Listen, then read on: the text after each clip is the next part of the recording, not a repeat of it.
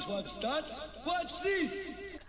Well, what do you mean by this? Oh, well, this is my channel. Welcome to it. And if you guys do really enjoy it, you can go in, you can click the share button. That really helps the algorithm. Go to Twitter, Facebook, Blogger. I don't even know what the crap that is. Reddit, all the stuff. So if you do love that, we also have a join button. You go in, you click the little join button. $4.99 a month. You get all the cool, awesome emojis. Now, enjoy the video.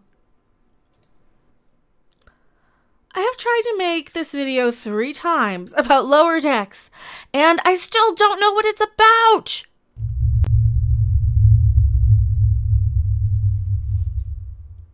No, really, I can't remember anything about this episode. I've watched it 3 times, or I've tried to, including all the time sitting there counting the references and adding the ding, you know, the ding every time you hear a reference on screen. I'm going to say reference a lot, and please do not play any sort of drinking game every time, because you will die. We don't want any of that to happen, so I do have to put that disclaimer out there.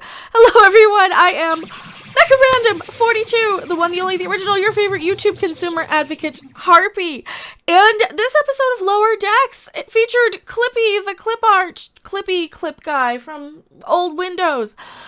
Yeah, that guy, for some reason, I guess Green Tilly and Cyborg, or not Cyborg, Jordy LaForgery, as Nitpicking Nerd calls him, so shout at him, subscribe to his channel, also a really good channel, Major Grin, yeah.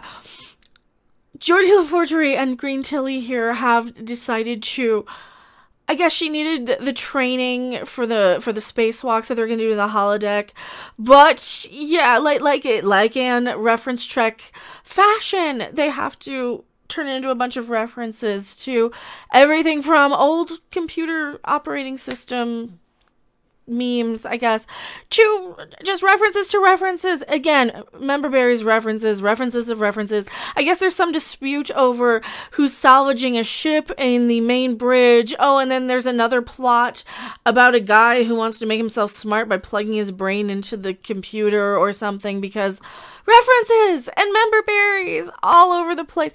That's all this is.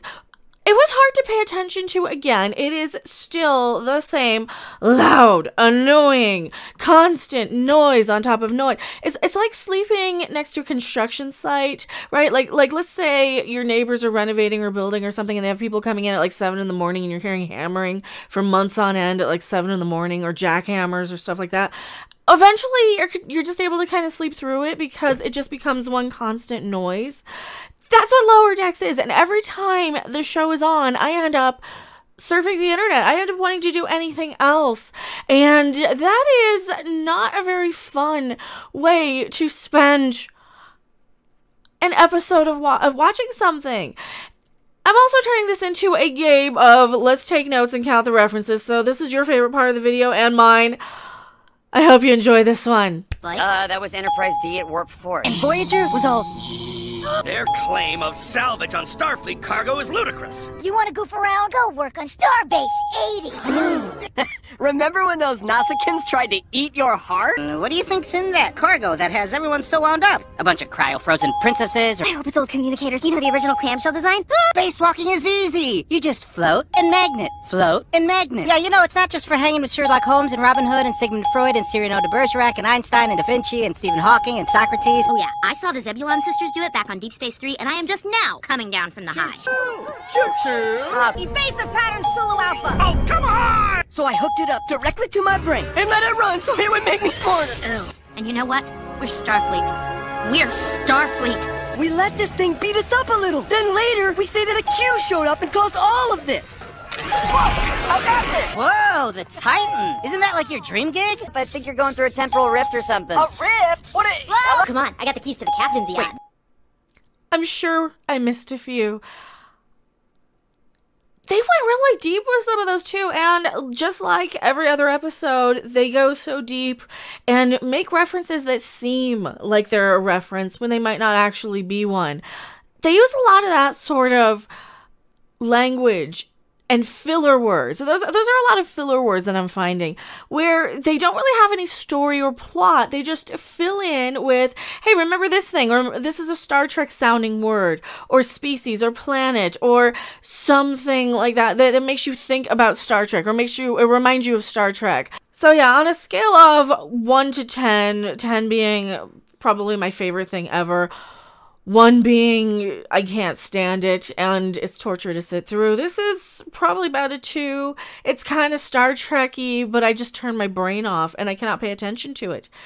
It takes me so long and so much effort to even remember what happens in something that is only designed to make you remember what has happened in Star Trek. I don't understand how this is possible, but did I miss any references? Tell me what you think in the comment section below. I do not like this show. You guys probably don't like this show either. Please share the video, and also please like the video if you liked it. If you didn't like it, keep your comments to yourself. Or whatever. I don't care anymore. I am Mecha Random 42, and I will see you guys on the next video, live stream, or wherever. Bye.